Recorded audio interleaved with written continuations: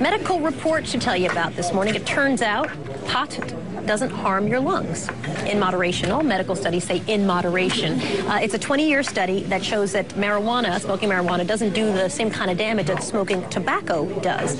Elizabeth Cohen joins us from Atlanta this morning. So it sounds to me, Elizabeth, like we always say in moderation when we're talking about these stories. Tell me a little bit about this study and what exactly in moderation means. Right, that is the key question. So Soledad, they followed 5,000 people and found that when they smoked at low levels, it actually possibly might have helped their lungs. Moderate levels didn't seem to matter. High levels, that did indeed seem to do some damage to their lungs. So let's take a look at what those levels are. 2 to 3 times a month would be considered low, and that's where it actually might possibly have helped. Once a week over a period of decades. Once a week over a period of decades didn't seem to really hurt or help necessarily. What was considered high, what was considered damaging, was daily pot smoking for more than 7 years.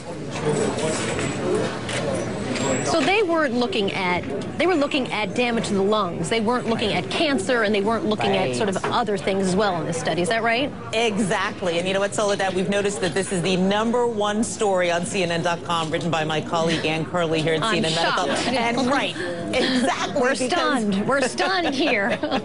Because everyone is so excited that, you know, this... Candy's been Googling it all morning. But what I want to say is that people shouldn't get too excited about this because, as you pointed out, all they looked at was lung function. Other studies have shown that people who smoke pot are more likely to have cognitive problems, more likely to have memory problems, more likely to develop depression and psychoses. So, you know, sure, your lungs might be okay, but you might be psychotic. So keep that in mind. But it was interesting to see in this report. It is one of those either or. But seriously, it's interesting to see that they thought that there might be something in the smoking of pot that actually could be beneficial to your lungs, like protect you against the chemical compound, right, of the marijuana. Isn't that right? Actually, that tobacco doesn't do. What's interesting is that these low levels where it might actually help your lungs, it's not really because of the chemical in marijuana necessarily. It's because you're doing such deep inhalations and exhalations. I mean, I hate to compare it to yoga, but it's a little bit of the same thing. So these folks are inhaling deeply and exhaling, and that seems to help their lungs. Right. So they couldn't necessarily remember, you know what? I feel anything. Like we need to go out on a limb here and say we're not comparing this to yoga.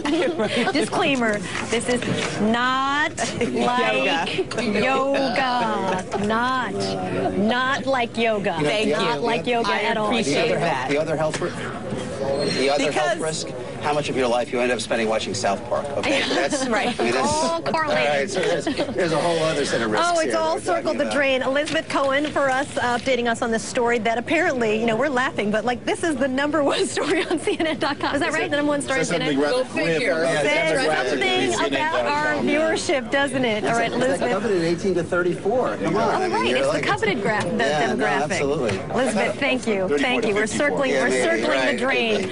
Still ahead this morning, we'll do our review.